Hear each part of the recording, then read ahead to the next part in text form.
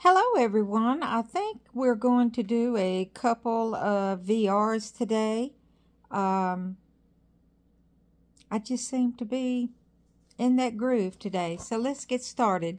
This one was, I saw on Ethany's channel, and she did a VR to Lady Knight of Avalon. How do you tarot? Hashtag how do you tarot? And I really loved Ethany's take on it. And I was like, I think I want to do that. So there's 10 questions. And I'll do my best to answer them. And we'll begin with number 1. What do you like about tarot?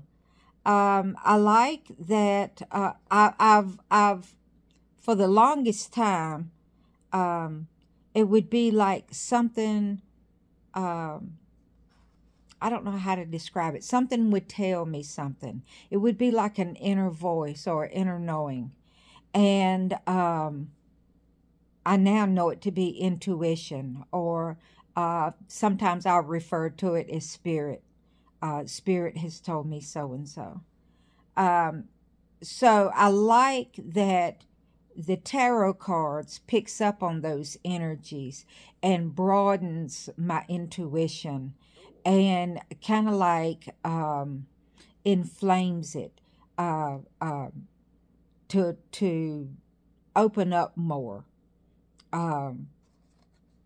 and to be even more intuitive, if that makes sense. Number 2, what do you use it for? Well, I guess I just kind of answered that. I use it to read energies, to get a snapshot, so to speak, of this day or this moment in time.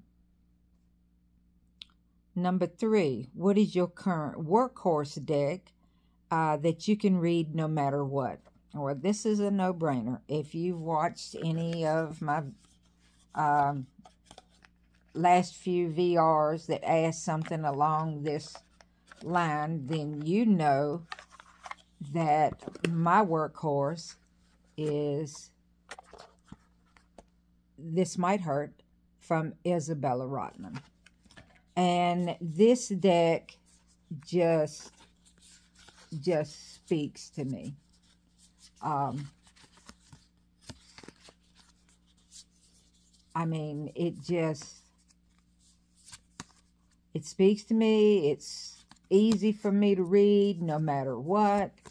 I was put off by this deck to begin with. I don't know. It was something about the name and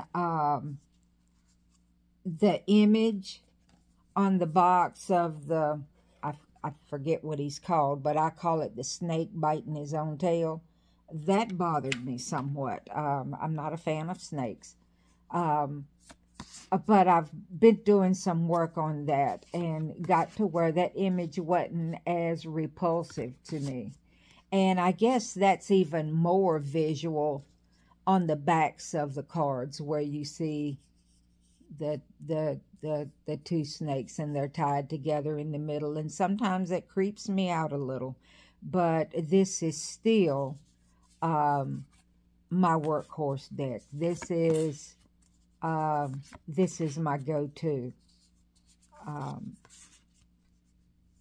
Very easy for me to read and to work with. Okay. Number 4, what is your personally most difficult deck to work with and why? Okay, I think this was addressed in another video as well, and I apologize for the repeats. But there's going to be some other questions here that will delve into other areas. This is going to be the Greenwood Tarot. And the Greenwood is a deck that's out of print now, but that the images have been released by the artist, Jessica Potter. And the deck is by Mark Ryan and Jessica Potter.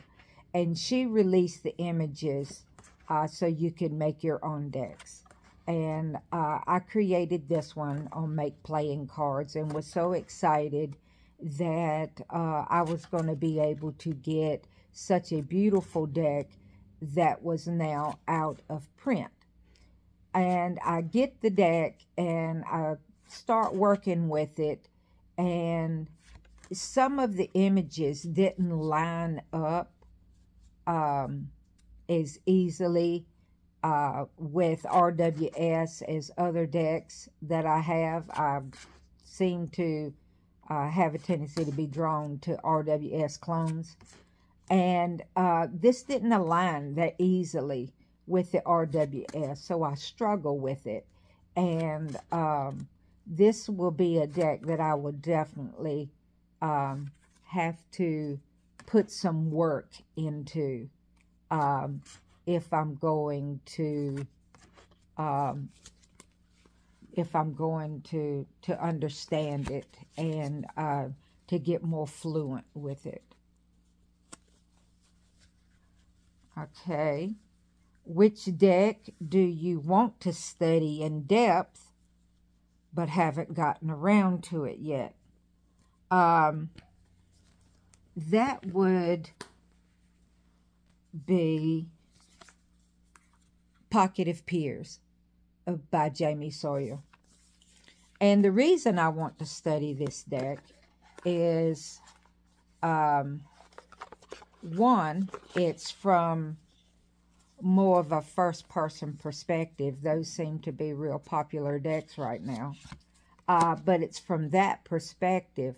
But more than that, I want to know, she used people from the tarot community as her major arcanas, and even on the minor cards, she used people from the tarot community, like this card I think is her mother.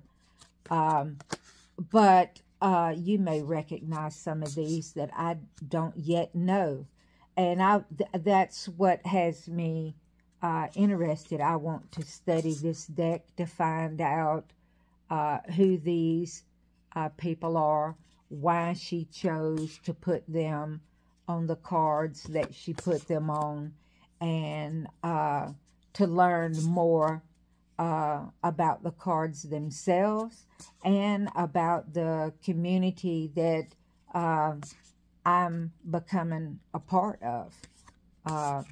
So, yeah, this is the deck that, now I do know this one's Chris Ann.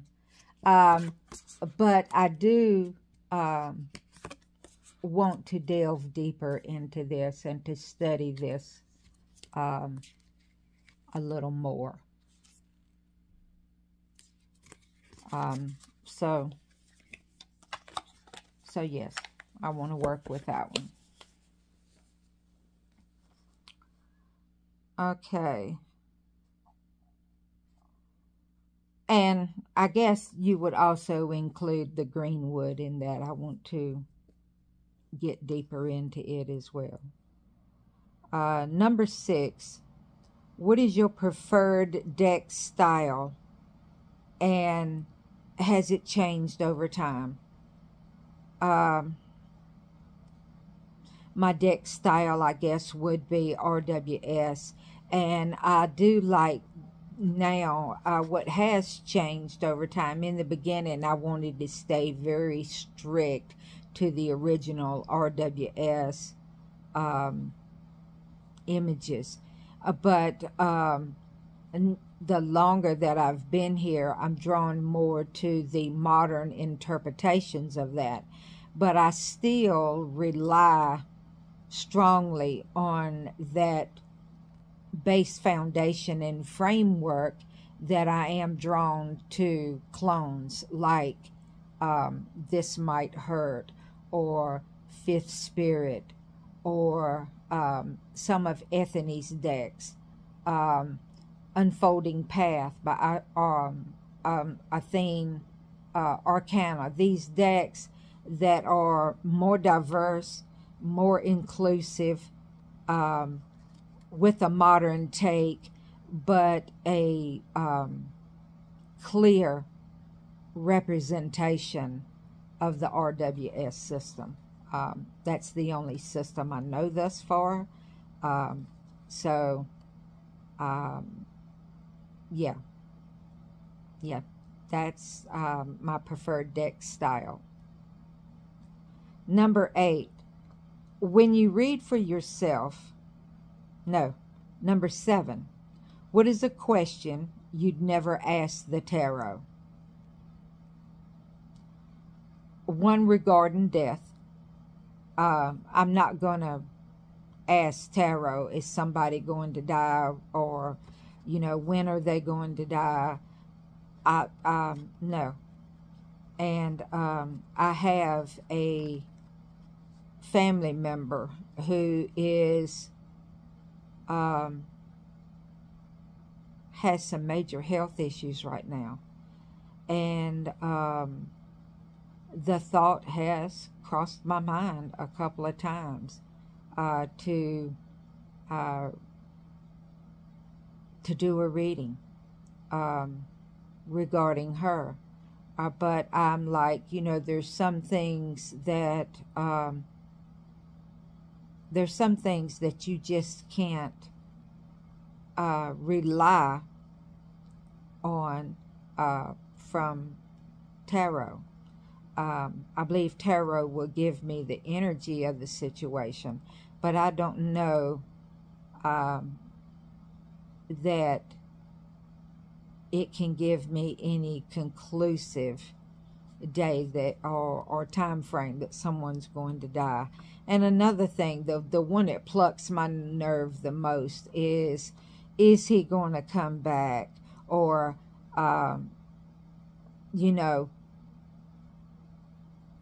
that's going to be contingent on your relationship with that individual. It's not going to be on what the energy of the card says.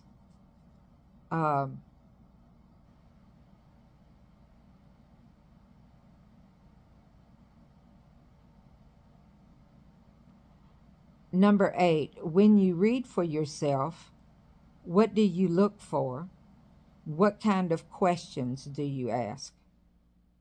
Basically, I ask for, even for myself, or when I'm doing daily collectives, I ask Spirit to show me what I need to know today and what are the energies for today. And I keep it pretty much in the here and the now. I don't delve into next week, next month, next year. I just don't do that. I look for there will be images that will spark my intuition, and I look for those, and for those messages from Spirit. Number 9, after all the things that you've learned about the tarot so far, is there something else about tarot that you want to study, research, or learn? I know there are 2 other major systems. There's the Marseille, and there is the Thoth. And I don't have a problem with pip decks. So the Marseille system, even though right now it looks, I don't know that I could understand it right now. That's something I would have to work with. But I probably, and then there are those who says that Marseille was the first original tarot. So I guess in some ways, I would probably want to learn more about Marseille. Yeah. Number 10. What advice would you give someone who's just starting to learn? I watched a lot of videos for beginners. Lisa Papez has her training wheels videos. I done those. I looked at videos from Daily Tarot Girl, her beginner series, her deep dives into the different cards in the decks. I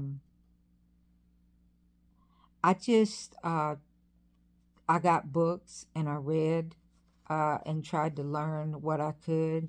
When I get decks, I tend to lean more towards decks that has a good guidebook with it, so I can get a different take, a different perspective to add to and to broaden my knowledge. I would say don't be in a hurry. In some ways, I started my channel, I think probably before I was really prepared to. But do I regret it? No, not really. But I do wish that I'd have given myself a little more time. I would say don't be in such a rush and so much of a hurry to educate yourself, to give yourself time. And, you know, once you've got a little bit of a foundation under you, then yeah, jump right in. And there is room for everybody in the tarot community. And so yeah, those are my answers to the How Do You Tarot. And I'd like to thank Lady Knight of Avalon for the hashtag.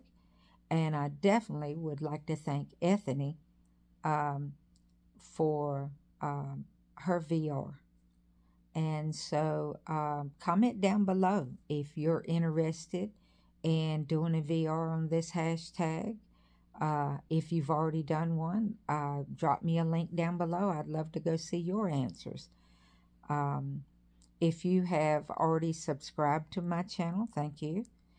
If you haven't, please subscribe.